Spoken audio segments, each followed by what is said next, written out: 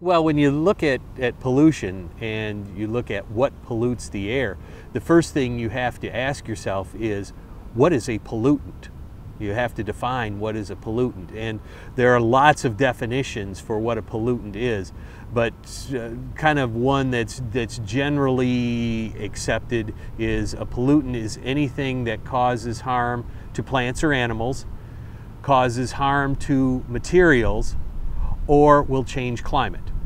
So anything that fits into that definition would be considered a pollutant. Now, what do we have? Well, there's lots of things that fall into that category, and the things that fall in there are both man-made and natural compounds.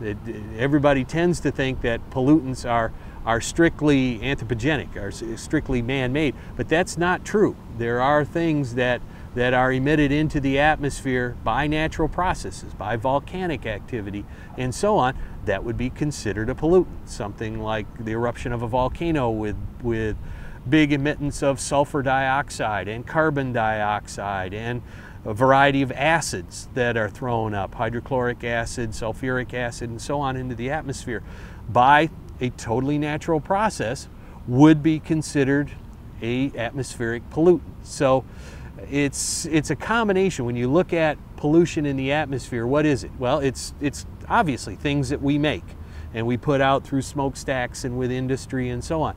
But it's also a wide variety of natural processes that cause what we would consider pollution. I mean, before there were people around, was there acid rain?